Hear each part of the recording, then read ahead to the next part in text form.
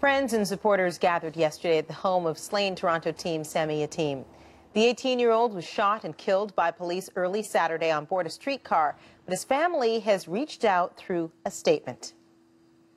We want to be clear that we do not hold any ill will against the thousands of police officers who work to protect us each day.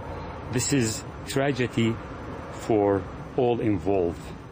For a look at the legal road ahead for your team's family, we're joined now by lawyer Peter Rosenthal. He currently represents the family of Michael Elgin, a man shot dead by Toronto police last year. It's good to have you here on this. I want to start with that statement read by the family friend and what you make of that and where and how the family might proceed from a legal standpoint. Well, the statement is very generous by the family, in my view, and I respect their statement very much, and I offer my condolences to the family. What's going to be happening in this case, as in the many other unfortunate cases like this, the SIU will complete its investigation. They will determine whether or not to lay criminal charges against the officer. That's their mandate. And then in any event, there'll be an inquest into the death at some point, and that's when the public will really learn great detail about what happened, probably. Undoubtedly, also, the family will consider at least suing the police, too. So there's a lot of legal stuff down the road. It'll take 2-3 years until all the legal things are wrapped up, maybe even more. Which is interesting because you say that the family might even sue the police down the road, and yet when you heard that statement, you called it generous. Tell me about that. It's interesting that you use that word generous. Well, many people would feel very bitter in their situation, and they're being very generous in the way they're speaking about Toronto police officers. And I think it's appropriate for them to have that attitude if they can. On the other hand, they might, as they learn more about it, they might get more critical of the structure that led to this killing.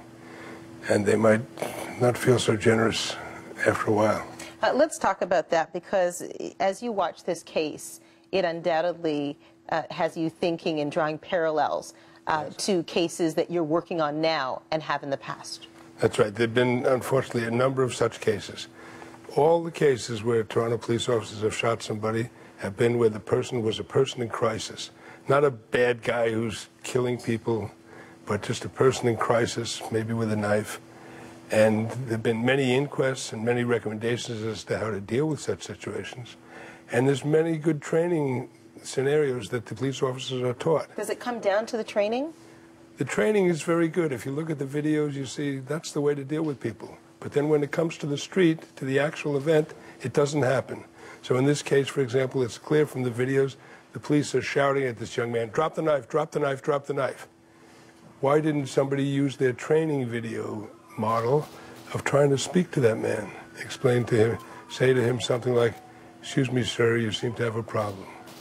We're here to help you. Let's just cool it and take it easy here.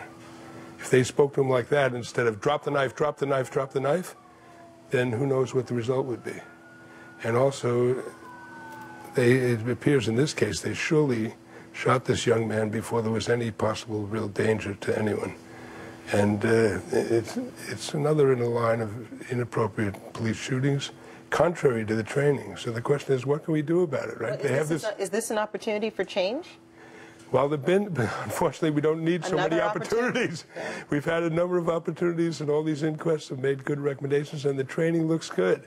So what's the solution? Well, two things, in my view, should be considered. One thing, the police have to really be policed. In other words, if a police officer really was punished, either criminally or as a discipline matter, for a case like this, that might shape up future behavior. And even if the criminal charges are not warranted in any particular case, they could certainly be disciplined for violating the training rules. Secondly, in my view, this calls into question, and people should seriously consider the question, should Toronto police officers carry firearms? Should ordinary police officers carry firearms? Look at who they've killed over the years. Not bad guys, people in crisis. If ordinary police officers didn't have firearms, they'd deal with it in a different way, and then occasionally a firearm might be needed. There could be specially trained officers, emergency task force officers or others who do have firearms, like in Britain kind of model. maybe it's time to rethink the question of whether every cop on the beat should have a firearm on his hip, which he very occasionally will be in a situation where he might use, and where he might use it very improperly and result in the killing of a young man. Fascinating discussion that we won't get to the bottom of today, but thanks for getting it started.